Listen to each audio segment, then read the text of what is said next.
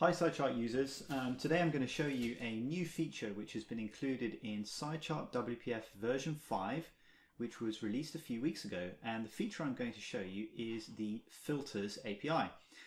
So this API has been added to the SciChart library because a lot of users requested the ability to add things such as simple linear trend lines, polynomial filters, scaling offsetting, as well as moving average or low pass filters. So we created a generic API that would allow you to do all sorts of filter and functions on your data series built into the chart. You can see this in the SciChart WPF examples app. So if you go ahead and download the examples app for version 5 and in the search bar type filter, you'll see the Filters API example.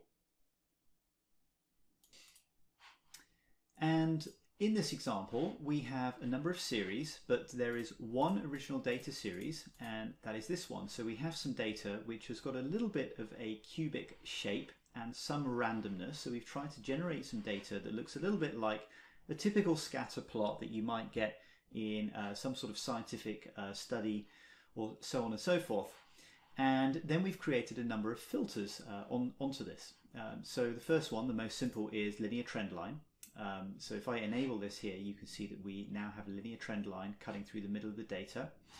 And we also have a polynomial trend line. This is a third order polynomial, which actually fits the data very, very nicely. And you would expect it to, because that's how we've generated the data.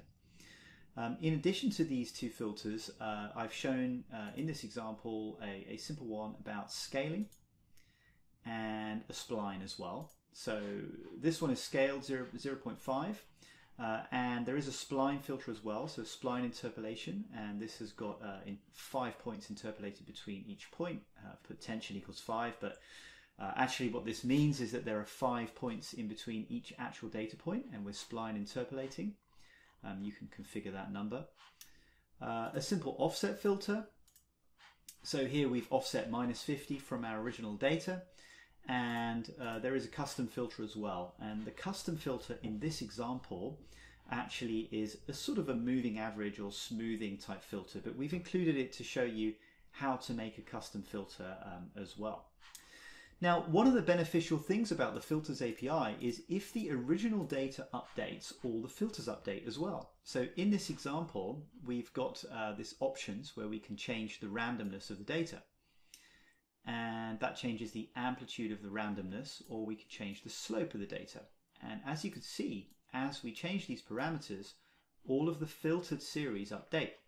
But we're not recalculating these in the example. What we're doing is we are deriving them off of the original data series. So let's go ahead and have a look at the source code of this filters example so we can show you how to implement this in your own applications using SciChart version 5. With a blank WPF application in Visual Studio, I'm going to install the SciChart package from NuGet. If you haven't done so already, you will need to set up the SciChart NuGet feed as a private NuGet feed in Visual Studio. You do this by going to Tools, Options, NuGet Package Manager and Package Sources, and ensure that you have the SciChart NuGet feed set up here. Once you've done that, simply type Install Package SciChart to download the libraries. With the SciChart libraries installed, you can go ahead and start coding. We're going to create our SciChart surface in XAML first.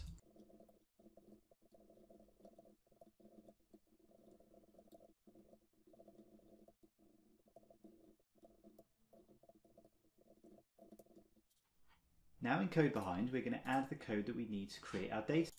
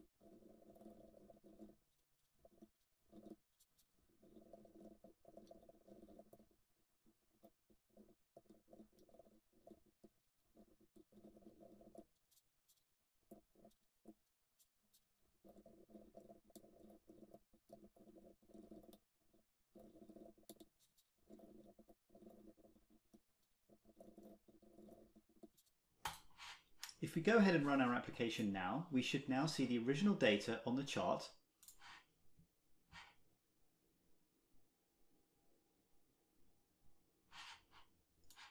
There we go. So we have our chart with the curved data set, which is slightly random, and now we're going to apply some filters to it. So the process to add filters is really simple. First of all, you need to include the namespace SciChart.charting.model.filters. So we're going to include this namespace at the top of the file here. Now this namespace contains a number of extension methods which can transform a data series into a filtered data series. So the first filter we're going to create is a linear trend line. So we'll start off like that's all that you have to do. The filter returns a data series as well. This data series is derived from the original data series. If you manipulate the data in the original data series, the filtered data series will also update. Let's add a renderable series to the chart so that we can visualize this trend line.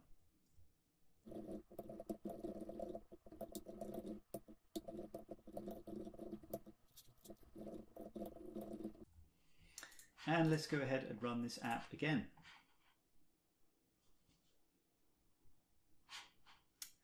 So now we see that the linear trend line has been added to the application. Our original data is below and the trend line above. Let's add a polynomial trend to this now.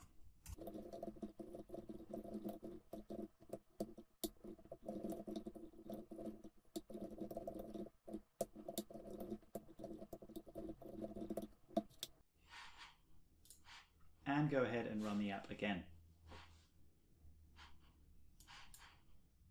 Now you can see we have our original data series as well as a trend line and a polynomial trend. All sorts of other filters can be created, so I'm going to go ahead and quickly add a scale filter, an offsets filter and a spline filter before we move on to looking at our custom filter.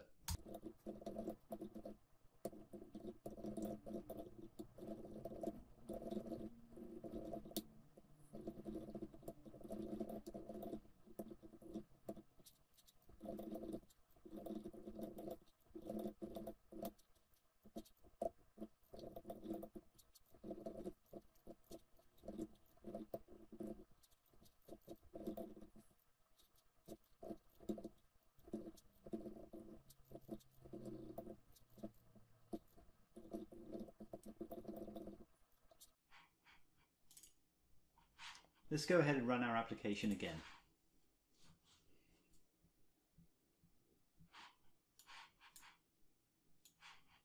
So now you can see the original data series, which is the scatter series, but you can also see a linear trend line, a polynomial trend, a 50% scaled output, a spline output, and we can see the offset here as well. And we can zoom in, we should be able to zoom in on this chart if we add the zooming and panning behavior, and then you can see this in a little bit more detail.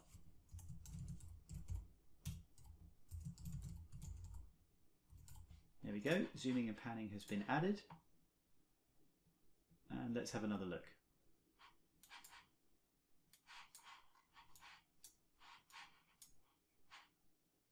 There we go. So you can see all of these filtered series.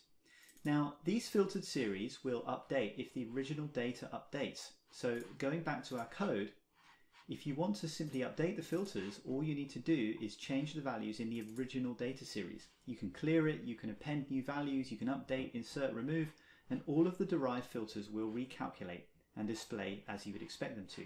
We don't have time to add the updating of the data today, but if you remember from our examples app, if you search for the filters API example, you can see how we've done this in code so that you can see the updating of the data. The source code is viewable here in the examples app. And as well as that, the source code for our examples can be found on GitHub. If you go to the SciChart WPF examples repository, v5.x, and examples,